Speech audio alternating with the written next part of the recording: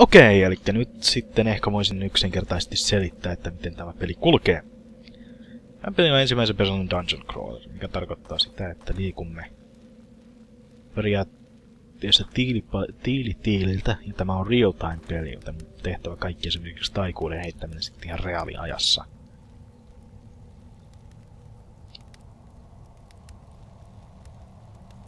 Tästä tuo maisteri siihen eteen maakin saat olla takana sen aikaan.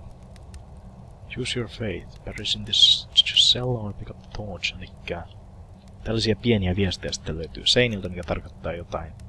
Tällaisia pieniä arvoituksia, mitä pitää tehdä, tai sitten se antaa vaan tietyn selityksen siitä, että mitä pitää tehdä, että pystyy eteenpäin. Tässä tapauksessa otetaan tämä soihtu. Otetaan siinä vielä maagista. Takana. Mitäs täällä on? Täällä ei ole mitään. Toinen soihtu. Laitetaan se tuolle jatkalle. Ketju. Miksi? Sitten ihan tahallinen pyörii jokaisen seinän kohdalla, koska kuten kaikissa vanhoissakin peleissä tästäkin löytää pieniä osia seinästä, mitkä sitten periaatteessa pieniä painelaatteja, mitkä avaa sitten salaisen käytävän tai jotain sinne päin. Nuija! Taas tälle jäpällä. Tää on tuosta soihtu. Sen takia, koska ei ole ikinä olla liikaa soihtuja. Sen takia, koska se on periaatteessa tarpeellista, että on soihtut. Soihtut! Soihtuja. Yes. Tässä on painelaatta. Siinä pistetään kivi. Klassinen juttu näiden kivien kanssa. Muistan pelanneeni yhtä toista vanhempaa peliä. Samanlaista dungeon crawler peliä, missä piti jatkuvasti pistää kiviä painelaatta. Ja oli pikkasen ärsyttävää. Kato avain. Tämä avain tuohon. Tämä on periaatteessa yksi tällaista ihan perustyrmistä. Tässä ei vielä löydä paljoa hirviöitä ei vielä tässä tyrmässä ilmeenny.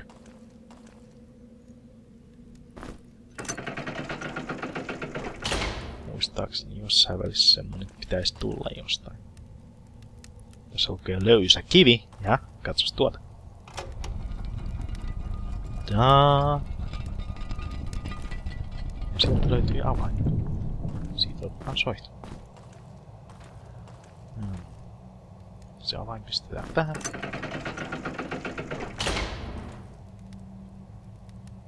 Soihtu. Kato etana. Okei, tuo etanat on ensimmäisiä hirviöitä, mitä tuutte kohtaamaan tässä. Ja ne saattaa ottaa pikkasen pattiin. Hei, Pittikö sulla lupa perhana lyödä ketään saatana?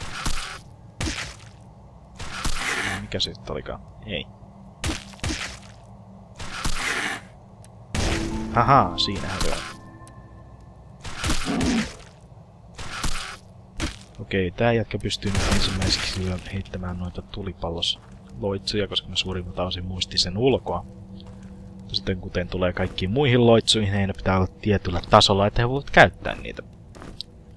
Okei, mitäs täällä on? Täällä on veitsi. Pääsen tälle jätkälle. Ja tässä on nahkahousut. Minotaudet. Oliks täällä mitään muuta? Mä nyt yhtään muista, että oliks täällä mitään. Ei, tää on soihtu. Sitten tuossa oli vipu.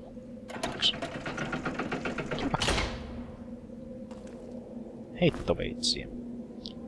Tää oli tälle jatkalle käyttöön. Pitää vielä katsoa. Ai okei, pystyisit katsomaan sitten 1, 2, 3, 4 että mitkä hahmot käyttää mitäkin. Oikein hyvä. Sellainenkin löytyy jostain. Siellä on taas toinen etana. No, tää jätkä ei muistaakseni ole. Juu, tällä ei ole minkäänlaisia taitopisteitä heittoaseessa, mutta katsotaan ihan huipuaksi, että mitä sitten tapahtuu, jos mä heitän sen tuon 11 pistettä. Eli ei paljon.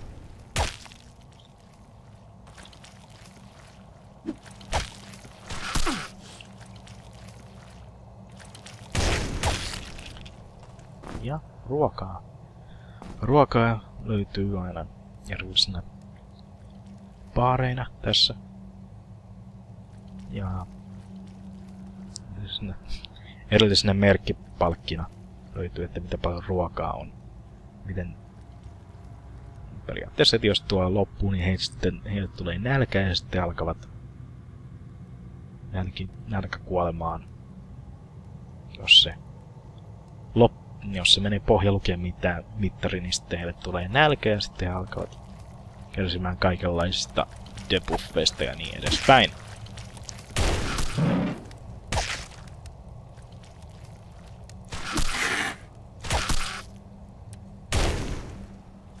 Tule. Saakeli. Taistelujärjestelmä tässä pelissä on todella vanhanaikaisen tyylistä, mikä aiheuttaa tällaista pientä ongelmaa. Siinä vaikka näyttää siltä, että mä en tajua, että mitä mä teen. Tää on nyt periaatteessa niin hyvin, että mä nyt osaan tätä. Koska mistäs mä nyt voisin näyttää options? Näytän nuo ikonit. Okei, tässä on kaikki mahdolliset suunnat, mihin voi liikkua. Eteen, taakse, vasen, oikea. Näistä sitten käännytään, eli tämä on periaatteessa WASD ja sitten Q ja E. Joten tämä aiheuttaa mulle pientä sekaannusta melkein jatkuvasti. Että mihin se pitää, mikä kääntää joukkua ympäri ja mikä taas pistää strafe-liikettä. Joten siitä saattaa tulla. Joten sen takia näyttää siitä, että mä en tajua, että mitä hittoa mä teen. Loincloth. Ja annetaan se tälle jätkälle. Antaa miinuksen tahdonvoimaa. No ei sittenkään, kun se antaa pienen miinuksen siihen. Se onkin 1 pisteen miinus, saattaa sitten tarkoittaa. Sellainen, että 1 pisteen miinus saattaa tarkoittaa sitten, että se menettää jonkun tietyn määrän taikapisteitä ja muita. Mikä saattaa olla vähän enemmän kuin 1. Missä on avain?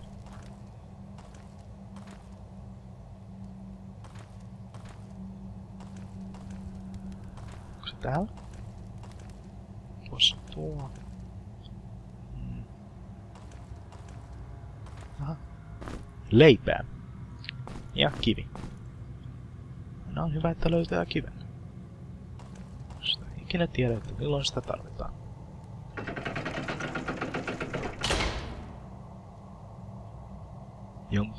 Jonkin on lennettävä. Tässä tapauksessa kivi. Taas 11. Uiu. Noniin. Haha.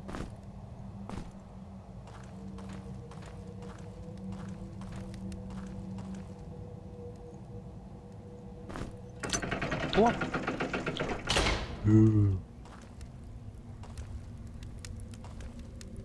Parannan näköni. Silmien kohdalla tyhjät paikat, eli niihin menee jotain.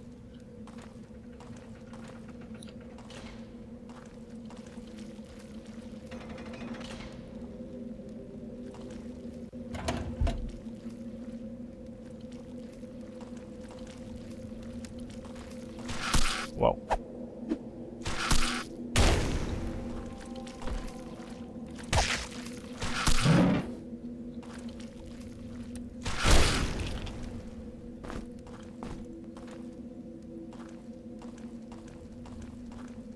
Onko täällä mitään?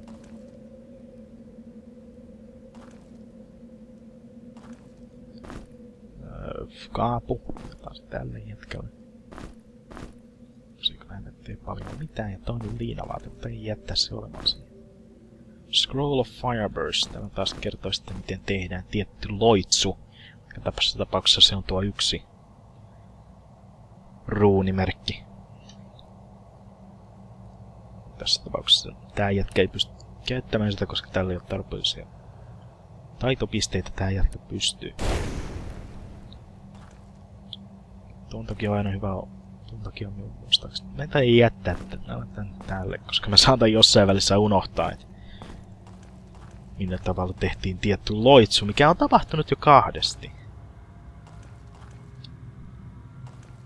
Tämä ei ole ensimmäinen kerta, kun mä pelasin eilen illalla ja sitten tänä aamulla sen verran pystyin saamaan vähän tuntumaa tähän.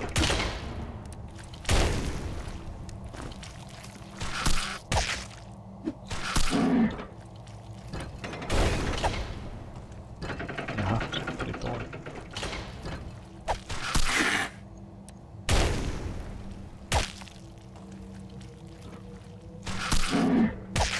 Muistaa, että käyttää oikeata hiirennäppäitä, että iskee tietyllä aseella, mihin osoitat. Koska jos tässä tapauksessa mä nyt painaa tästä hiiren oikealla näppäimellä, se heittää tuon heittoveitsen ja... Jaha. Sitten lukita itse sinne. Sitten semmoinen loitsujen tekemisen kanssa sitä oikealla näppäimellä valittaa tuo käsi. Tekis sit loistuu. Löinkö mä sitä äsken? Löin. En käyttänyt veittä. Se on todella tonttu juttu. Taas tää valmiiksi tuohon. Ai, pystyhän se heittämään yhden. Ahaa! Ja nyt pitäis päästä takas tuonne. Ja otetaan tää puolella. Heittovitsi takas tälle. Kato. Sininen jalokivi. Se jatkaa. Okei, tälle jatkalle tulee nälkä. Ruokabaari on täynnä. Tää nyt ruokaa nyt jokaiselle tasaisesti. Ja periaatteessa ollut vielä mikään hätä. Hitto. Mites tää nyt menikään? Okei, elikkä ensin piti jo painaa tästä. Sitten täältä ottaa kivi, heittää se tuohon. Ei helvetti. Ensin piti ottaa kivi, pistää se tuohon. Takaisin. Mä tein sen pari kertaa väärin. Tää on tuosta tuokin kivi. Eli siinä on yksi sininen jalokivi, mitä tarvitaan tähän. Eli laitetaan se suoraan tähän. Mä en muista. Laitetaan siihen, että... Nyt muistan, että se on laitettu siihen. Että mihin mä oon sit laittanut taas. Okei, ja siinä oli toinen hirviö, jolla se otin kävelevä siekään. On vähän ärsyttäviä, pakko sanoa, ne lyö kun reka välillä. Onneksi nämä isommat eivät aiheuta minkäänlaista myrkkyvahinkoa.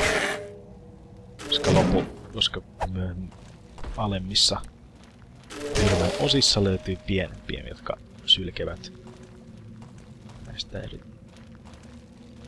tyyppistä myrkkyä suoraan päin naamaa, mikä on pikkasen ärsyttävää. Sitten tulee hämähäkkejä ja kaikkia muuta kivaa.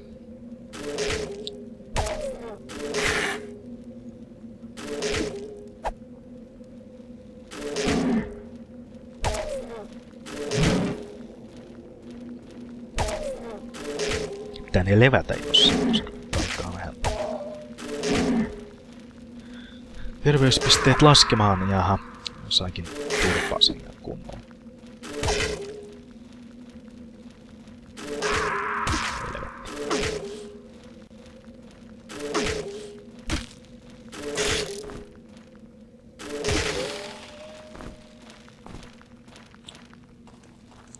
Ei hyvä.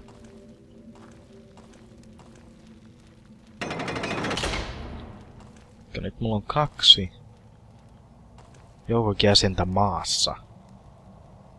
Tämä on aika paskanen juttu kyllä, pakko sanoa.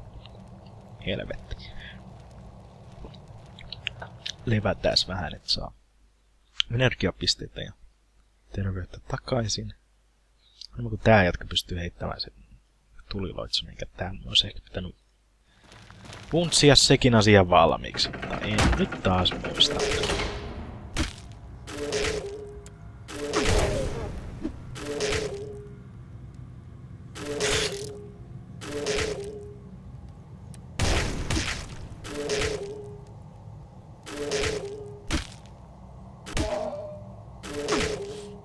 Se kyllä menee ikuisuus.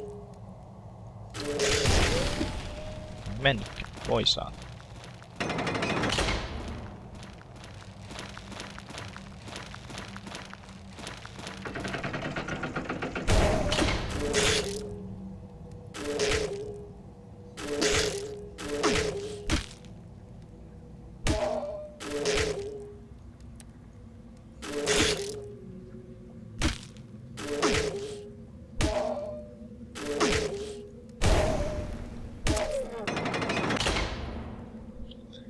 Levätään uudestaan.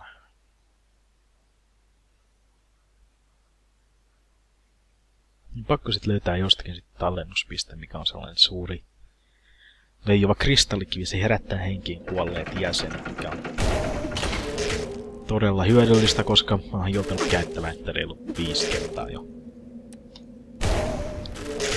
Pelasin aamulla ja eilen illalla. Niin, tulihan se sieltä. Okei. Siinä on sininen jalokivi. Tuossa on sieni. Siinä on parannusyrtti. Tämä aukaisee tämän paikan, niin tämä aukaisee jotain muuta.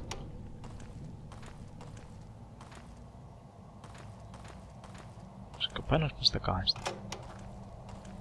Saattaa olla.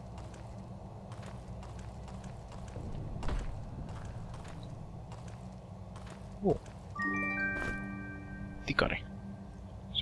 Jos tälle jätkelle sitten lisää näitä juuria. Mitä takia mä annan minotaulut?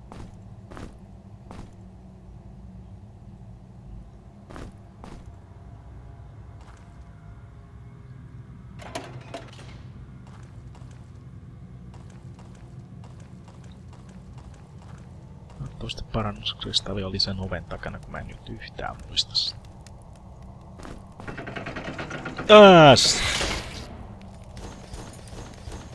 Vitun paskiainen, mä unohdin, että sä olit siellä. Saatana. Nyt ottaa pattiin.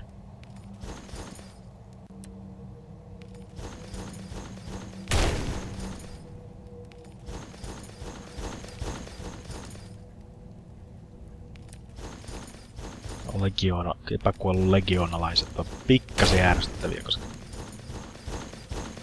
ensinnäkin heillä on nuo perheen kovat panssarit lukemat ja sen lisäksi mulla on vain yksi käytettävä loitsu ja vaan yksi jätkä osaa käyttää sitä, mikä on pikkasen paskamaista. Äiku, liiku, saateri. Kaitattava sitä jatkuvasti, että tässä jätkä saisi edes terveyttä energiapisteensä takaisin, että se voi laittaa loitsun. Ja niin, se oli vähän liian lähellä. Se vaan seisoo tuossa ja sitten liikkuu.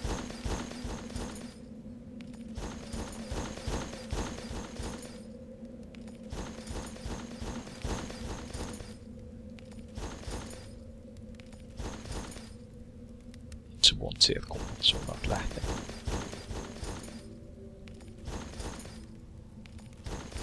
Tän pelin tekoäly on pikkasen tollasta, että pitää käveä tässä grid-ruudukossa, mikä sitten tekee tollasta. Ei osaa päättää, että mihin suuntaan menee.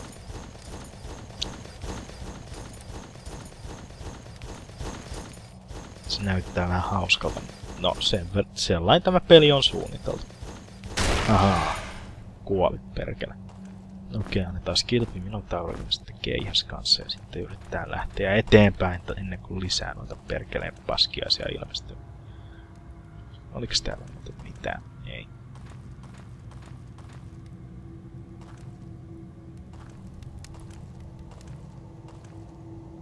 Käärö. Mitäs tässä lukee? Joo.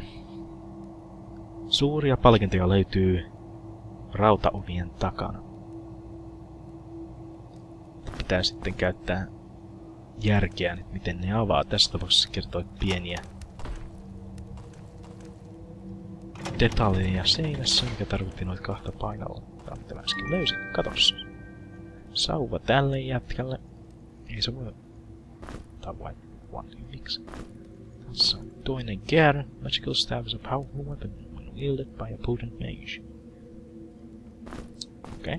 Se on yksi loppupalan soista. Mielenkiintoista. Jei! No niin, ja sitten he ovat taas hereillä. Hyvä. Mitäs tässä lukikaan? Touch to regain health and restore life. Joo, niin mä tein, ja se toimii aivan helvetin hyvin. Pääset taas eteen, ja sinä saat tuon.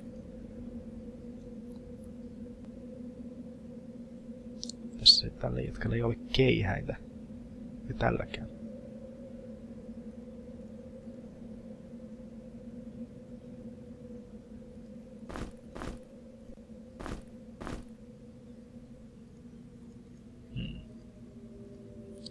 Keihällä sitten tee mitään, kun mulla ei jossain profiilissa. Poison Cloud. Earth Magic 3. Tää on 2 Spellcraftissa ja 1 sauvapuolustuksia. Tässä on vaan 2 taikaa. Vittu. Tää jätkää pysty käyttämään sitä. Joo, tois oli tasolla.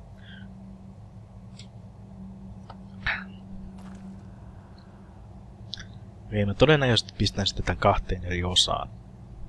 Tai tasoittain.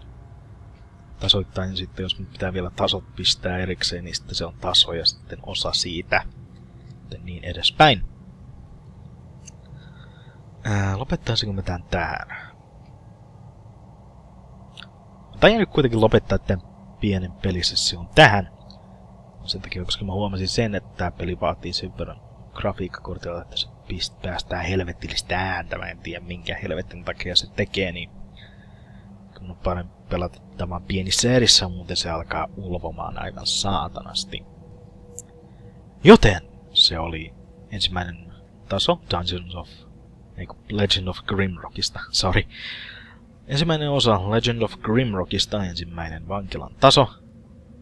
Ja sitten todennäköisesti pelaan tämän pelin loppuun asti, koska tää näytti niin mielenkiintoiselta, että aion nyt tehdä videot tästä ja todennäköisesti saatan ehkä rakentaa jonkin sortin tekstityksen tähän, riippuen siitä, jos mä jaksan ja kestän. Okei. Joten siinä kaikkia nähdään myöhemmin. Hei hei!